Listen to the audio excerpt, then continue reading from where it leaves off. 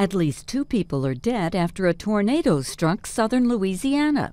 The National Weather Service says the tornado had peak winds of 110 miles an hour as it tore across the ground for nearly a mile. It flipped a mobile home in Bow Bridge, killing a woman and her 3-year-old daughter inside. She was a very loving woman, the love of my life, my daughter, everything.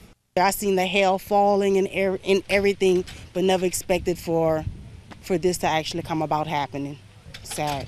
The twister came as a storm system brought rain, hurricane-force winds, and large hail to the south.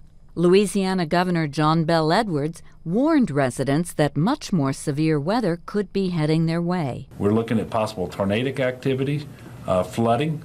We're looking at hail, and we don't know that there's ever been a time in the state of Louisiana where this particular forecast has ever been issued for so much of the state of Louisiana to be at high risk of severe weather. Rainfall reached 6 inches in some areas.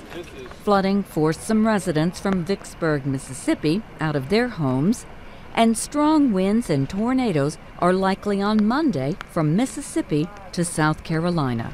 Shirley Smith, The Associated Press.